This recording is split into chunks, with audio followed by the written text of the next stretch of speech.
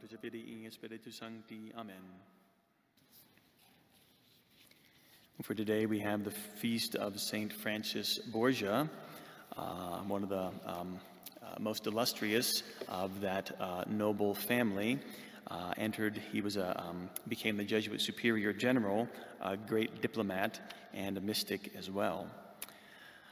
St. Francis Borgia was born in the year 1510 to a family of high nobility. His father was the Duke of the Empire. He was a very pious young child and wanted to become a monk, but rather than being sent to a monastery, he was sent into the court of the Holy Roman Emperor, Charles V, due to his very many family ties. And so, again, instead of being a monk, he was married, 19 years old, married a woman of noble estate, and together they had 8 children. But it was a very good marriage. He was a good man, a good husband, a good father, a good diplomat, and in fact, he was actually very good at music. This is one of the things that I guess prior to Palestrina, St. Francis Borgia was also composing music in that polyphonic style. But he would accompany the emperor on several affairs of state, and eventually was given the task of accompanying the body of Queen Isabella to her burial place. And this was, this would be the cause of his total conversion to Christ. Queen Isabella of Spain was very renowned for her, of course, her greatness, but also her beauty. But when Francis Borgia is accompanying, her body to the place of burial, it's got this great retinue. When he arrives, the custom is to open the casket and examine the body and see, is that really, the person? And it had only been a few days, but already the decay of death had taken its toll. And this once beautiful empress was decaying. The stench of the corpse was emanated. And that left a huge impact on Francis Borgia. He had spent his whole youth, growing up in that court around the emperor, the queen, the royalty, and yet he saw this is the result. The lowest peasant and the highest queen, they both have the same end. So what's the purpose of this life? The purpose of this life cannot be in this life, but it has to be in the next. And so that just filled him with resolve that only heaven would be his goal from this point forward. And this was,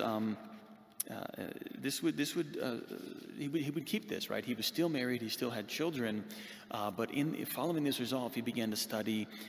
He turned more towards philosophy, towards theology, towards contemplation, and so on. And that would actually turn out to be God's plan, because his wife would die a short time after this. He was still a young man. He still had many children, but once his wife died, he decided he was going to give entirely his life to Christ. And so he did.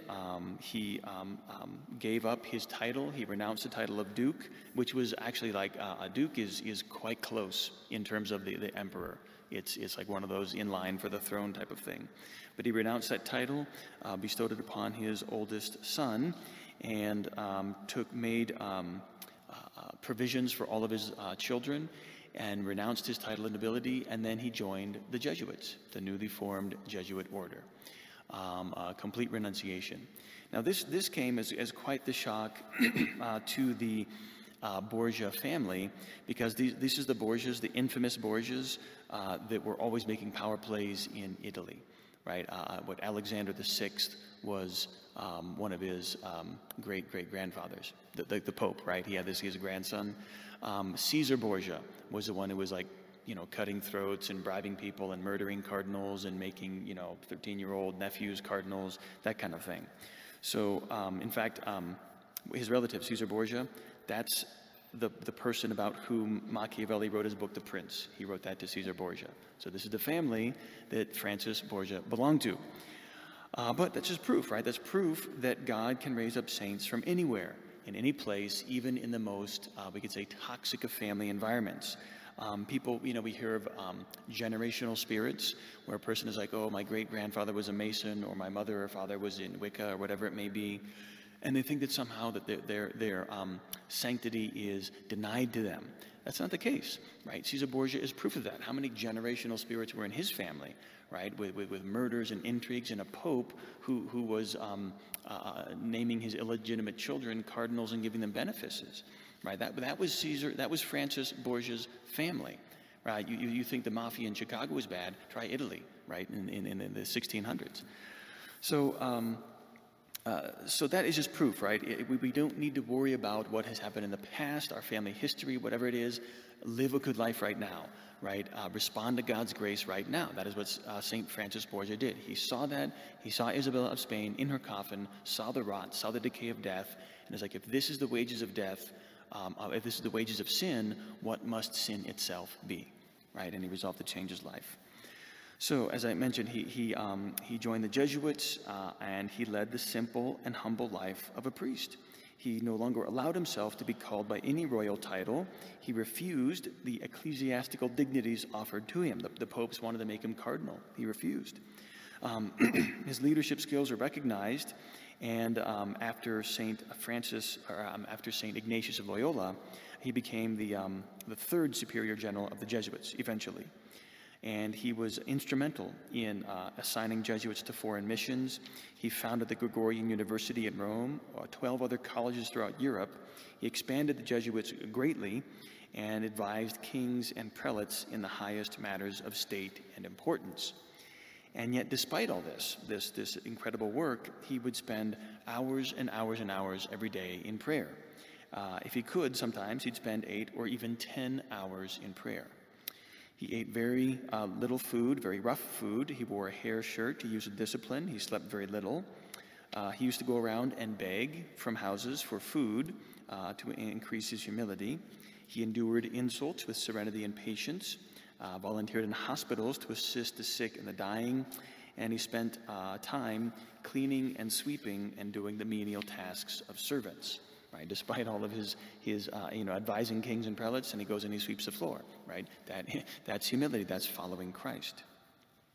And this way of life was inspirational to many others. In fact, Pope Pius V says that he was inspired by the life of Francis Borgia. Furthermore, Charles Borromeo also said he was very inspired by the example of Francis Borgia. And even more, the Emperor Charles V. Whose wife Isabella of Spain that Francis had accompanied and buried, Charles V in his old age renounced the throne. He spent the last 2 years of his life in penance, and he said that Francis Borgia was his inspiration. So what a legacy, what an example. And furthermore, actually, as if that wasn't enough, Teresa of Avila, as we know, the great Carmelite mystic, she would write in her writings, in speaking about the highest levels of contemplative prayer and of mystical marriage. She often says, I know a man who experiences these visions and ecstasies frequently, and it's St. Francis Borgia that she's talking about, that he was in the 7th mansion of prayer, that mystical marriage with our Lord. So he continued to great effect, this good at every level, and eventually would end up becoming quite worn out from his labors, became very sick, and upon recovering from this illness, he was around 60 years old, Pope Pius V gave him the mission, go gain the support of Spain and Portugal in forming the Holy League.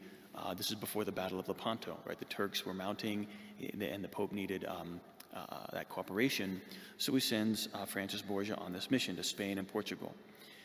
He was not in very good health, but he went anyway, and he was successful, but this mission would wear him out.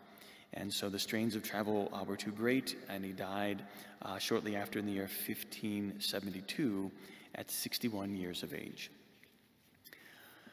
So St. Francis Borgia has been called the most striking example of a conversion of life since the Renaissance. And this was accomplished, as I mentioned, through meditation on the reality and the inevitability of death. Right? The wages of sin is death, and if that is how horrible sin is, what must we do to avoid it? Right? And if the end of all flesh is in death, what point is riches, wealth, and honor, and power, and prestige, and so on? Right? Only the next life is going to matter.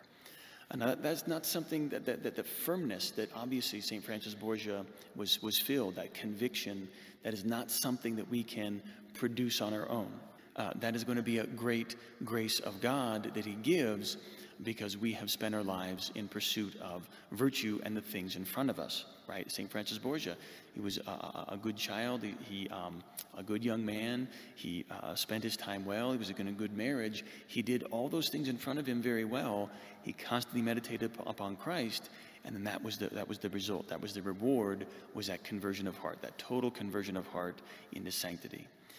And so that's really what we can be asking for, is if we would like to become a great saint, which all of us can be, right? Great in terms of, not in terms of what St. Francis Borgia did, but great in terms of God. Like God has great plans for everybody, whether large or small, visible or invisible in this world, but God has great plans for us. How are we going to accomplish those plans? By doing little things right now, right? The little things God has right in front of us. That's how we will arrive at whatever God may have for us. And who knows, right? Who knows which one of us out there is a St. Francis Borgia, right? Who could become a priest. Doesn't matter if you're married and have kids. Who knows, right? That was St. Francis Borgia as well. So let us ask for his intercession in realizing that it's not in this life, what is in this life that matters, but in the next. And for that complete conversion of heart that comes about through fidelity to God's grace and his will. God bless you all in the name of the Father, and the Son, and the Holy Ghost. Amen.